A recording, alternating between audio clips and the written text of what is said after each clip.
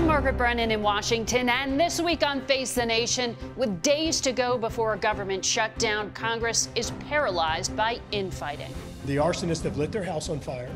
They're whining about their house burning. Fiery words from top Republicans who worked through the weekend to find a way forward on funding the government before month's end. Will you work with Democrats? Look, I believe we have a majority here, and we can work together to solve this. Can Republicans unify and strike a deal that also works for the Democratic-controlled Senate? We'll have the latest on negotiations.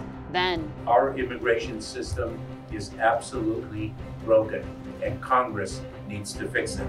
America's southern border is under strain once again, with migrant crossings on track to hit record highs. We'll ask Texas Republican Tony Gonzalez what he is seeing in his district and whether the issue could complicate spending negotiations on Capitol Hill.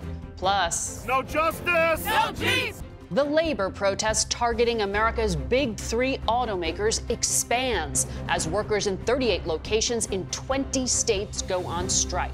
We'll hear this morning from Democratic Congresswoman Alexandria Ocasio-Cortez, who's headed to Missouri later today to join a picket line.